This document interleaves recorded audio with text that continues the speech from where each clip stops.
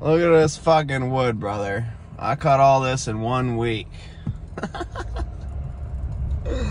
And there's at least probably half of that pile still out in the woods.